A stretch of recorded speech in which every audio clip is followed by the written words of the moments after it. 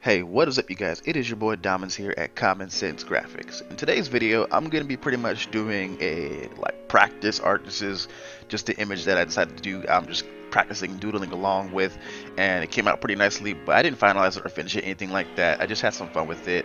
But pretty much today in this video, I'm going to be talking about ways how to improve your own creative workflow to make sure that your mind stays jogged so you don't get into a writer's block, and ways how to protect your art if you're someone who produces videos for the YouTube like how I do.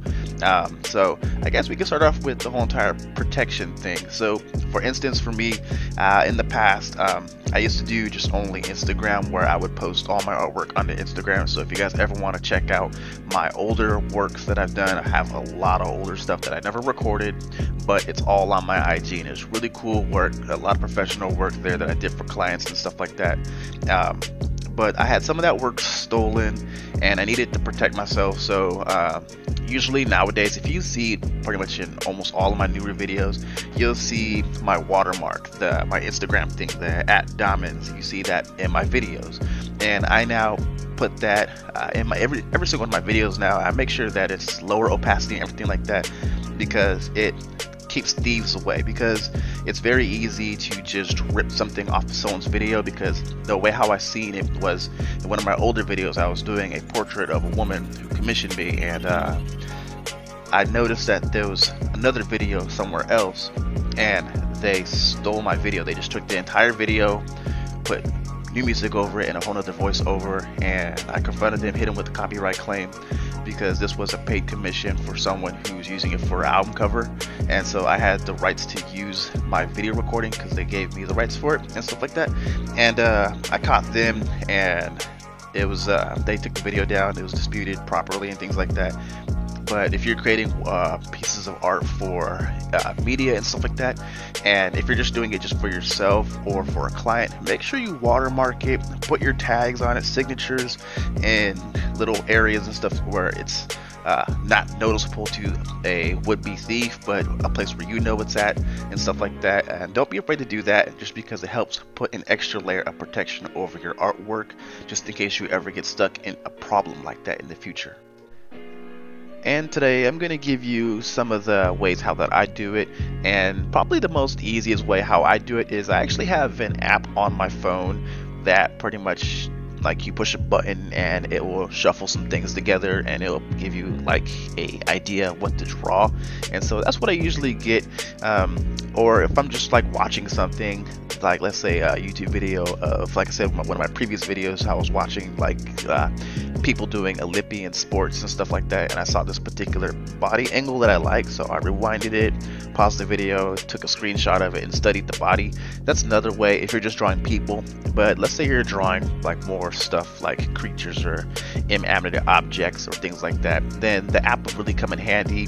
And also just asking your friends and stuff. What I do on Anime Mondays is I put up a poll before Monday, usually Thursday or Friday. I put the poll up, and I'll have people vote on what I should draw if I can't think of anything. For example, this Monday I don't really know what to draw for Anime Monday, because there's a, oh my gosh, amount of anime characters, and I put up a bunch of stuff like Naruto character self-portraits, or draw someone in Akatsuki form, things like that, just because I don't know I don't really know what to draw. So yeah, that's there, and it really does help out a lot when you have people who support you too, because they can give you ideas all the time. And it's not always good to shoot down ideas. My girlfriend always gives me the most craziest of ideas, and it's weird because they're just really impractical.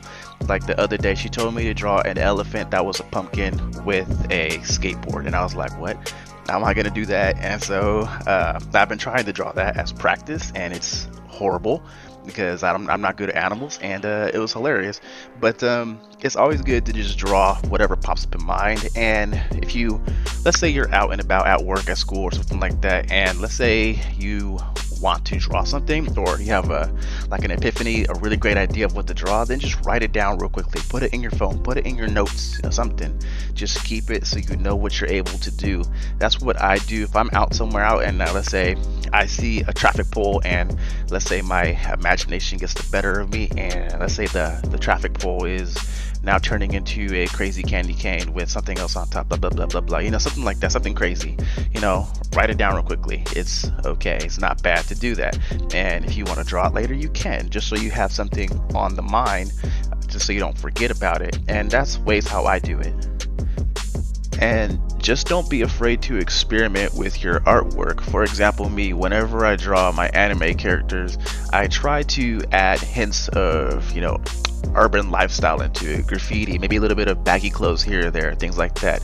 Not always the typical trope of anime characters, you know, heavily armored, big boobed, and like super long flowing hair and blah blah blah. I usually try to add like an urban style to it, like maybe some graffiti here and there, or I might just like make the character not your traditional styled character, if you will.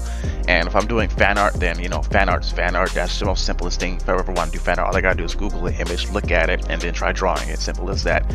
But those are pretty much my ways how I keep my creative mind jogged and ready to go, and ways how I protect my artwork from would-be thieves out there, because trust me, they do exist. They are out there, and they are lurking, and you have to stay diligent. And these are just some of the ways how to protect yourself, how to keep your art yours, make sure no one else tries to take it, try claiming it, and try making a profit off of it, because people do that.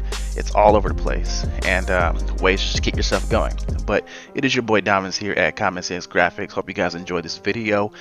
This was a really cool drawing I did. I might finalize and color it later, but yeah, it's your boy Dominzs here at Common Sense Graphics. Rate, comment, subscribe, hit that like button, hit the bell icon, all that bullshit. Make sure you check out my community page on my YouTube page to vote for what I should draw on any Monday. This coming up Monday, I'm gonna start drawing it on Saturday. But yeah, your boy out.